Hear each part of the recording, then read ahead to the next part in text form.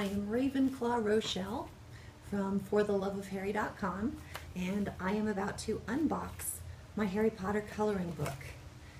If you look carefully, you'll see actually it's already open. That's because I recorded my unboxing, but I didn't record it. So I'm having to do it again. So just pretend this is all together and hasn't been opened. So I ordered this some time ago when it was in pre-sale, and it arrived, and here it is. So I've already looked at it for the video that I didn't record just a few minutes ago. So I can tell you this is really, really nice because I've already looked through it.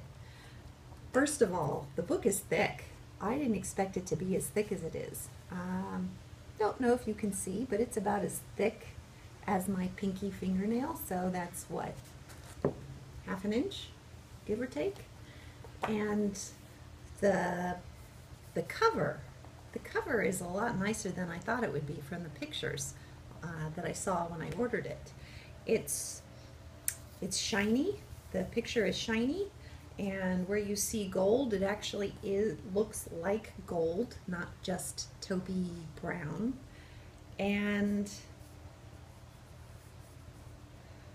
it's just really lovely.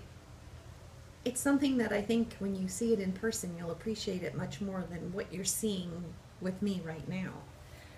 And the pictures, they've got all kinds of pictures. Some pages have images, one per page, and some like this have pictures that cover both pages.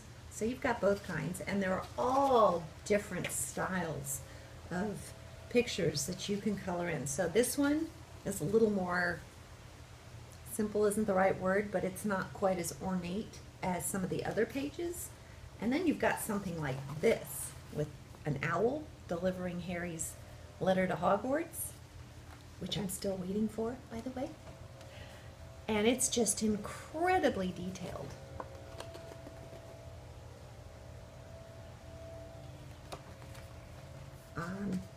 Adult coloring books are all the rage right now, and I can see where this would be really soothing to just sit down and start coloring on there. And it would take a while, and that's okay because it's something that's done to relax. At least I think that's why most people do it. That's why I would do it. It's got pictures of all your favorite people. Here's Ron under the sorting hat with Professor McGonagall, the Hogwarts, the Hogwarts crest, which says Draco. I'm probably going to butcher this, I don't speak Latin. Draco Dormiens Nunquam Titilandus, which means don't tickle sleeping dragons. There's Ron and Harry after they stole the Ford Anglia, I think that's how you say it, in the second story. Now, there's Dobby. He's one of my favorites. I want to make a comment about the paper. It's really thick paper. If you're used to looking at children's coloring books and the quality of that paper, it's thin, it tears easily. If you were to color on it with anything other than a crayon, you're going to see the color on the other side of the paper.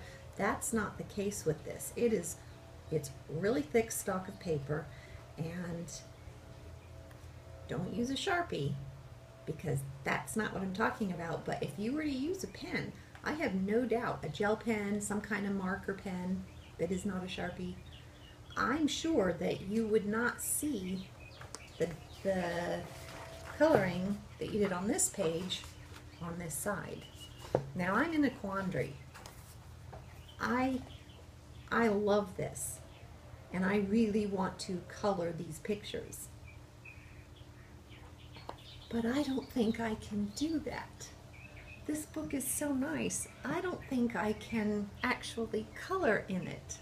So I'm not sure if I should scan a picture that I want to draw and print it and color that, or buy a second copy of this coloring book and save one that's unused and color in the other.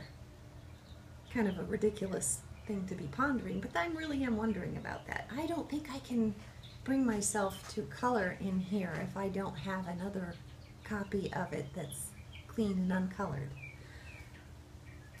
I noticed that in the back there are colored pictures, and they correlate with some of the pictures in the book. Some are not exactly like them, they're just slightly different, and some are exactly like them. I'm not sure if these were included to give us ideas on how to color the pictures, or just because they're really nice to have, and they are really nice to have in here. There's Luna's Spectra Specs. Okay, this picture. Can you see that? This down here? I read a review of a woman who was complaining about the pictures in here. And this is the coloring version of that one I just showed you.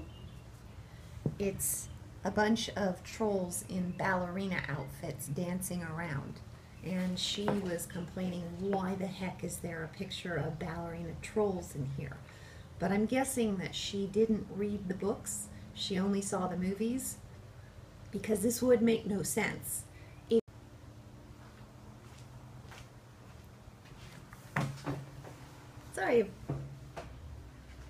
Sorry about that.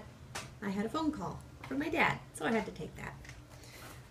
Anyways, I was talking about this picture, about how the woman who was complaining about this being in the coloring book because it made no sense had not read the books. I don't remember which book it was, but in one of the books we found out that there was a wizard, I don't know, 100, 200 years ago, who attempted to teach trolls how to dance ballet. And as you can guess, it didn't go well. So this picture comes straight from one of the books, and it does belong in here because it's part of the series. So I really am looking forward to coloring. Probably not in this book. Probably on a piece of paper that I printed. And oh, the woman who complained about the dancing trolls also commented that she was really disappointed with what's not in here, such as a picture of the Hogwarts Express, and I don't remember what else she complained about. And, well, first of all, my personal opinion is, I think this is great. I love this. I think it's wonderful as it is, and I'm not going to complain about anything it doesn't have, because I really like what it does have. But I also happen to know that at some time in early to mid 2016, there are going to be a couple more Harry Potter coloring books that are published. 2, maybe 3, but I think 2. And I don't know what they're going to have yet, but I wouldn't be surprised if they contain much of what that woman wished was in here.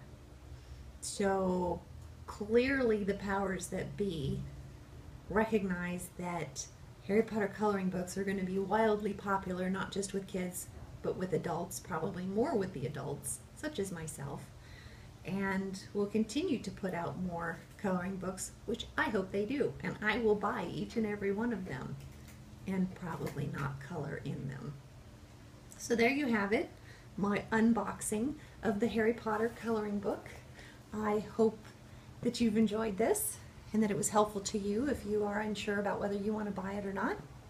And I encourage you to subscribe to my YouTube channel. I'll be adding more videos. So, bye!